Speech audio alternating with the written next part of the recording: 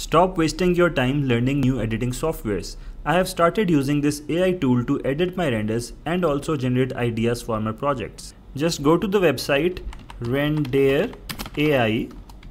Link is given below. Open the website and this page appears. Now you have to sign in using your Google account. After you sign in, this page appears. Now Rendair has many features, but the features that I like the most are the edit ones. So we will start with those. In edit, we have these 5 different options. First of all, we will try out sketch in context. Just click on it. Now over here, upload an image. I'm going to upload the image of an empty plot that I am designing right now. Just upload the image. Now this is the plot on which I am designing a house. I'm gonna use Rendair AI to design some cool new ideas for my project. I'm simply going to use the brush tool, adjust the brush size, and I'm just going to draw a random sketch on the plot that I am going to use. It can be something like this. Basically, I'm planning a very volumetric kind of a house on my project. So I'll just randomly create a house and let's see how Rendair designs for me. Just click on done. Now you just have to give it a prompt. I'll just say modern house elevation. Adjust the parameters. Shape size, I'll just reduce it because I just made a random image. I don't want it to follow it 100%. Creativity, let's improve it a little bit. You can add a reference image. Okay, now the number of generations, I generally like to create 4 generations and just click on generate. It will take a few seconds to generate the image and my image is ready. I have these 4 different options. Let's see. I like this one.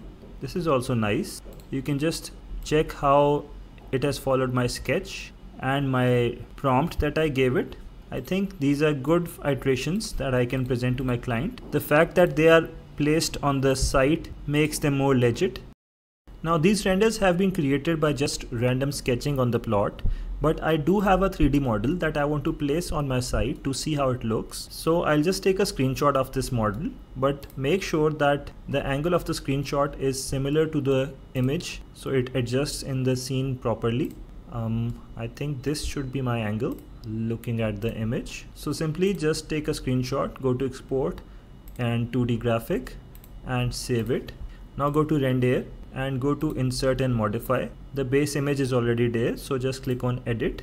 Now we have an option to upload the image to be overlaid. So simply select that screenshot that we just saved and upload it.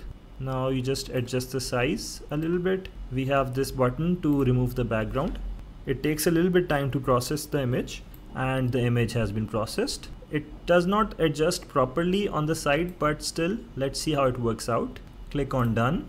Now adjust some basic settings. Colors, I think I'll reduce it. Shape size should be around 45 and creativity looks good, around 80. The prompt is fine. Increase the number of generations to 4 and click on generate. And my renders are ready. Looks pretty decent. They can be improved obviously with more practice, as this building is not adjusting completely on site. I could have taken a better screenshot, but still it's good enough for me. I think I'll use this image. I would like to edit it so we have an edit option over here again. This time I'll go with select and modify.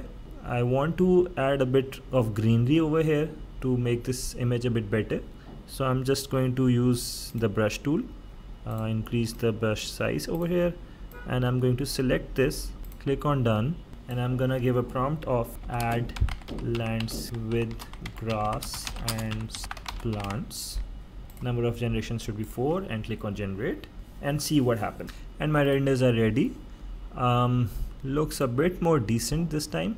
I think this one looks a bit better than the rest.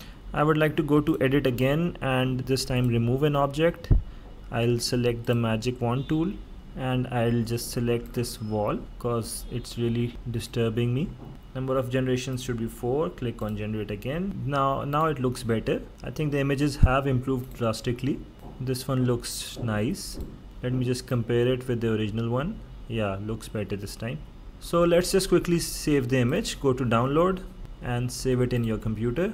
So let's do a comparison. This was the original site picture and this is what we are proposing to be built on site. It does not look that realistic, but still for idea generation it's good enough, I think.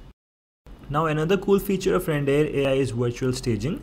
It basically generates interior design ideas for us. So let's just upload an empty rooms image. Once the image uploads, type a prompt. I would say bedroom interior with bed and sofa seats. Number of generations should be 4. Click on generate and the renders are ready. They look pretty decent. Remember, the detailed your prompt is, the more detailed your output will be. Let's just compare it with the original image. I think it has done a pretty decent job. Now these were the 5 different edit options of Rendair AI. It also has create, upscale and video generation options that you can try out on your own. But personally, I liked these edit options the most, especially the sketch and context one really inspired me. Now the real question, the pricing of this AI tool.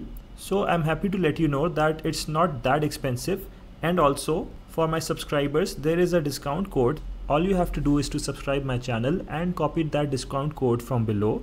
So I hope you liked this video. Subscribe to the channel for more informative content. Take care. Goodbye.